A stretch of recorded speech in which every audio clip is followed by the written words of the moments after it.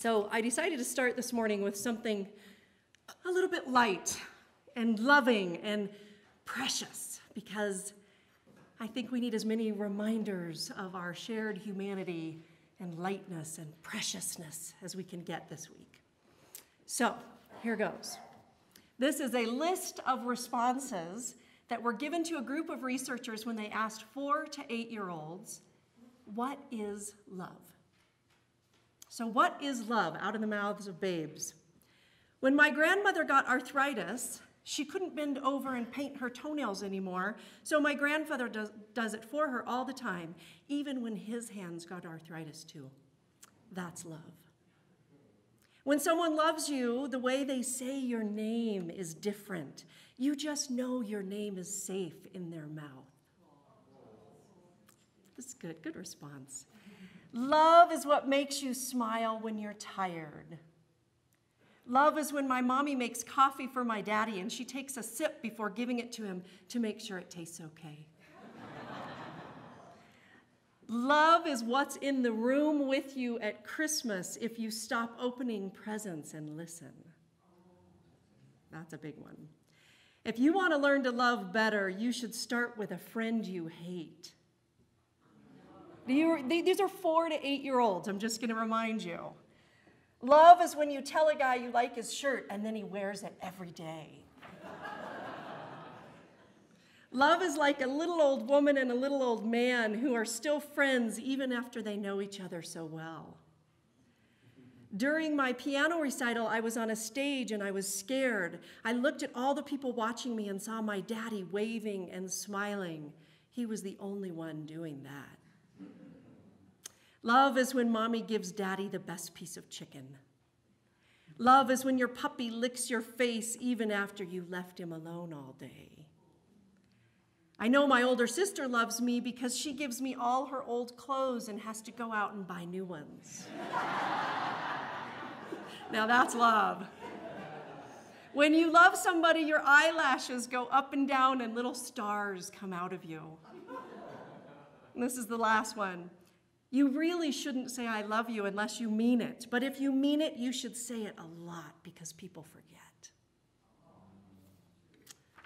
Precious. But I bet when you heard this morning's scripture reading, love wasn't the first thing that came to your mind. I bet you didn't think, oh, Charla's going to preach on love. Because after all, Jesus was describing in this parable a pretty unloving scene. These unruly tenants who beat and stone and kill the landlord's messengers. The crowd responding out of anger and violence. It was kind of vicious stuff. And maybe like me, if you've heard that parable before, you kind of quickly assessed the passage in this way. God is the landowner, and the Israelites are the tenants who reject God's messengers over and over and over again until God does the unthinkable and sends his son, and even then, the message and the messenger are rejected. So God is left with no other choice than to take the vineyard away from those tenants and give it to someone who will actually give him the fruits of the kingdom.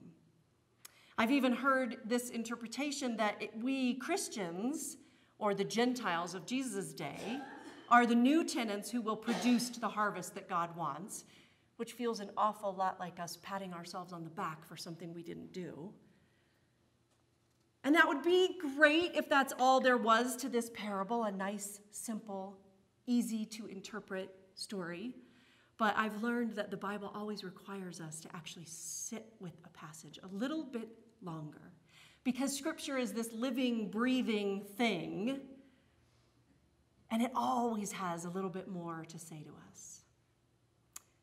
Besides, I recently heard it said that if you hear a parable and you feel vindicated or even comfortable, you've probably read it wrong. So let's dig a little bit deeper. Immediately after Jesus tells the story of the tenants beating, stoning, and killing the messengers, Jesus turns to the crowd and he says, "So, what will the owner of the vineyard do when he comes? Now, I'm going to stop right there and ask you, what do you think that the owner of the vineyard would do when he comes? What would you do if you were the owner of the vineyard? The response of the crowd always tells us a lot about their mindset, their state of mind, or their state of well-being. And in this case, I think the crowd must have really been suffering. They must have been enduring something in their lives, because their response surprised me. I certainly would have been angry, incensed, even a bit revolted by the tenants' response to what should happen, or to the crowd's response to what should happen to the tenants. But the veracity and the viciousness of their response still surprised me. When Jesus asked the question, what will the owners do? According to the crowd gathered there that day, the landowner will put those wretches to a miserable death and turn the vineyard over to someone who will produce the fruits. He will put those wretches to a miserable death. Now, despite how disturbing I found that impassioned answer, I think many people would share that response. They deserved it. They had it coming. People are inherently evil, so just get rid of them, an eye for an eye. But here's the thing. If God is the landowner in this parable, and he is, then regardless of who the tenant is, experience tells me that putting them to a miserable death is the last thing God would do. God is the exact opposite of that. God is relentless when it comes to loving us. God is the God of second chances and third chances and fourth chances. Let me tell you about one of God's wretches. Back in the 1700s, there was a man named John Newton. He was born in England to a very religious mother who died when he was 7. His father was very strict and was a sailor, and at age 11 took John with him to sea. There, John got into all kinds of trouble, carousing and drinking. He enlisted in the British Navy, but later tried to desert the Navy, which earned him a whipping of 100 lashes in front of 350 of his shipmates. John was humiliated. He was near death, so angry that he contemplated murdering the captain and taking his own life. But he recovered, and when he recovered, he began work on a slave ship. You've all seen the images in the movies and in books of what that kind of life must have been, and the kind of man John must have been to have worked on a slave ship. He didn't get along well with his shipmates. Apparently this was an issue for John, and they abandoned him in West Africa. Set sail without him, left him there, where he was quickly taken in by a family of some prominence in West Africa who took him as a slave and mistreated him and abused him. Finally, John was rescued somehow, and he found himself aboard a ship on his way back to England, finally. But it was a sinking ship, literally.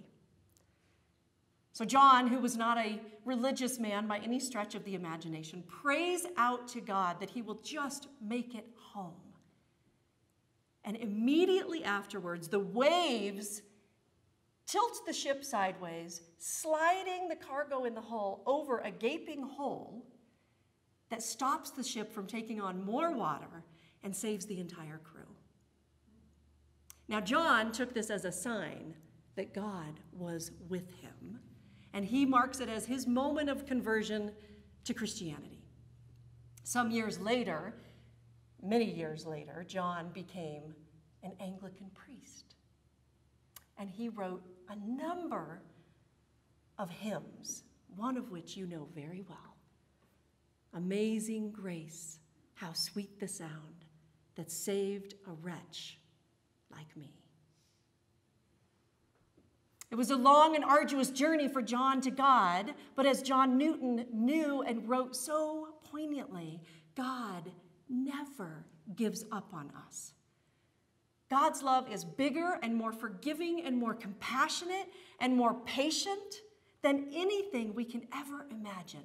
God's love is plenty big enough for all of us wretches in the world. It is a crazy big love. God never gives up on people. Now, in these scant few verses that we heard this morning in the parable, Jesus is giving us the history of our amazing grace. The Bible shows us time and time again how God continually invites people into a new way of being.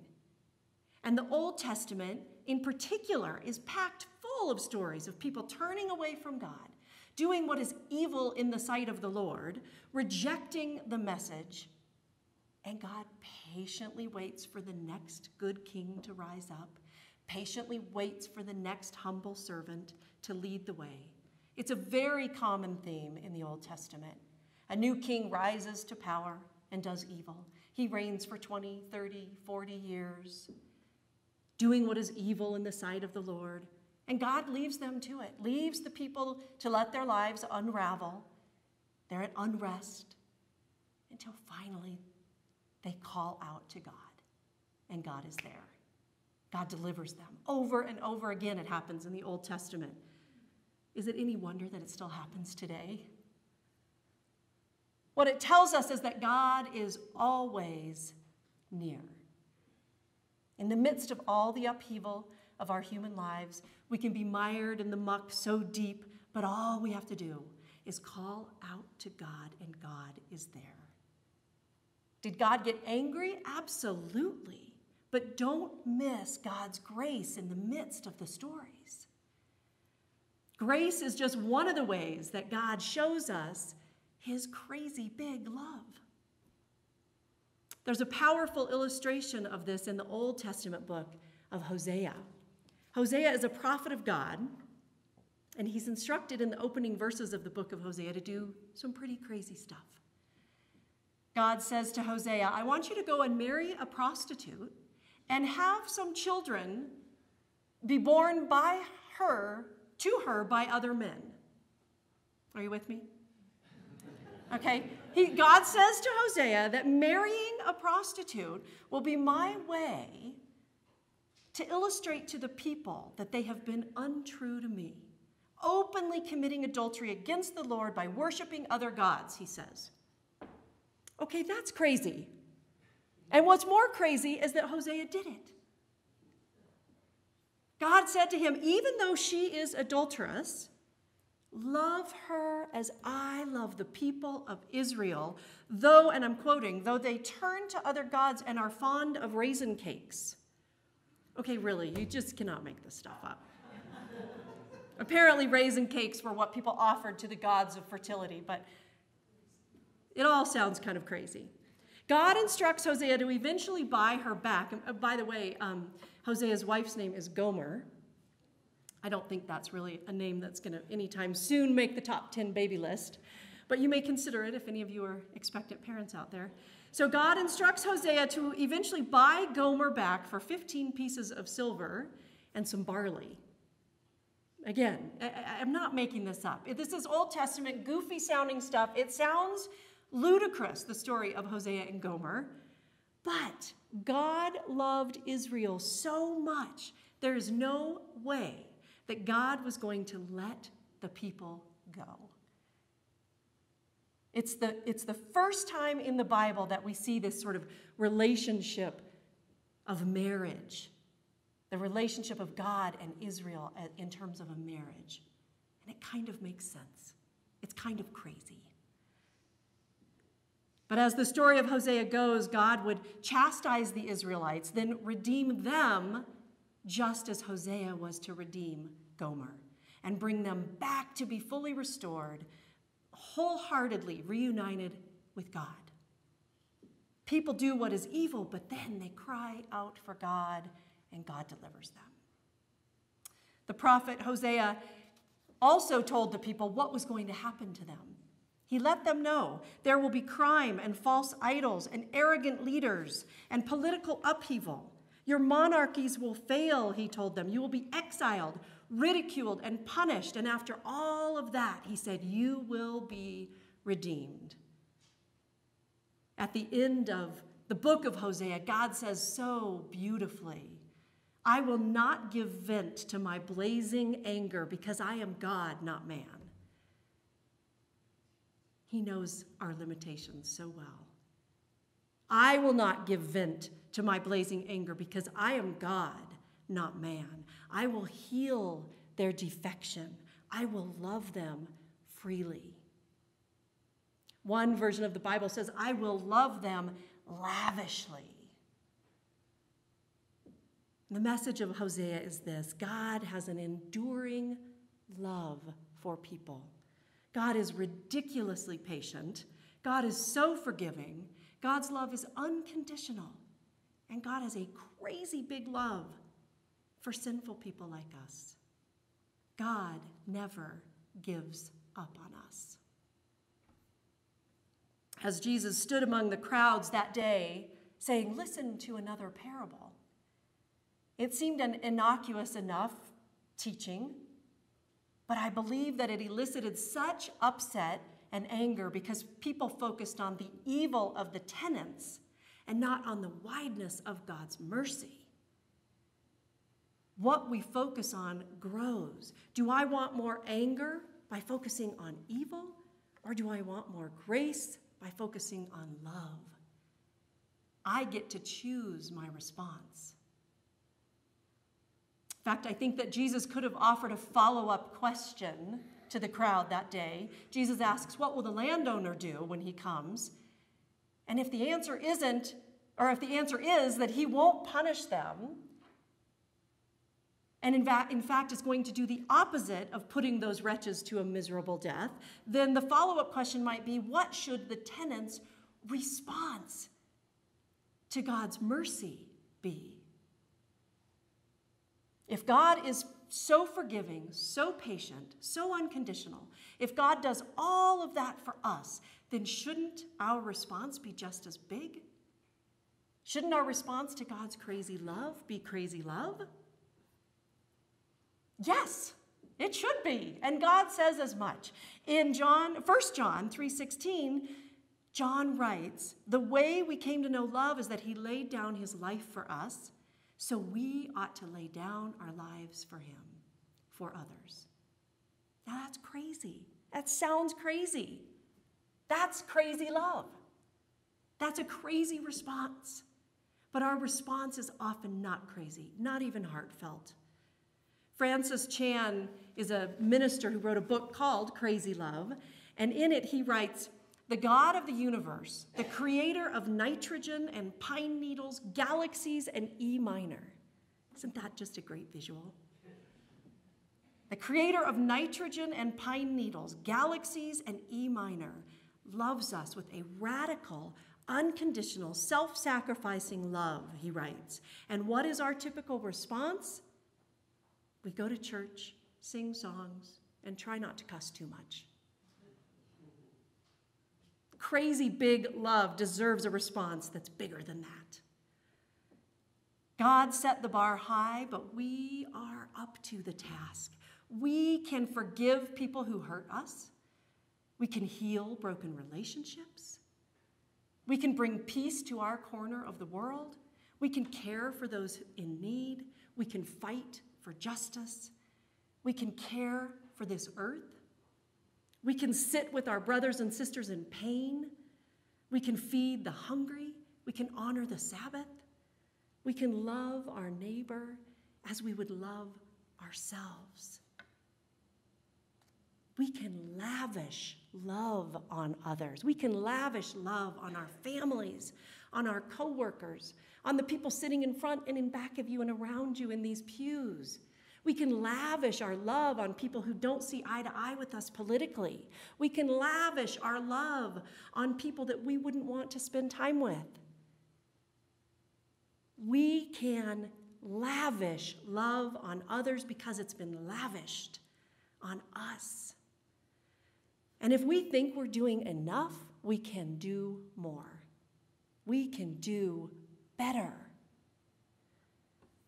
Hosea illustrated for us that no one is beyond our capacity for forgiveness because no one sits outside of God's offer of forgiveness. No one is beyond our capacity to help, protect, shield, advocate for, because no one sits outside of God's capacity to do those things. Crazy love deserves a response that is crazy. Crazy love begets crazy love. Crazy big love doesn't just tolerate. It isn't just being nice. It isn't pretending to accept others. Crazy big love is not a list of do's and don'ts. It is literally following Jesus and receiving God's love. That's how we truly experience the love that is being lavished on us. Not just know it intellectually or talk about it, but when we truly experience God's love, when we can truly experience the breadth and length and height and depth of God's love, when our response to love is love, when we respond to God's love for us by embodying that same love for others, that's how we truly experience the love that is offered, and we receive it when we give it. We can choose not to return that love, and God will love us anyway, always inviting us back.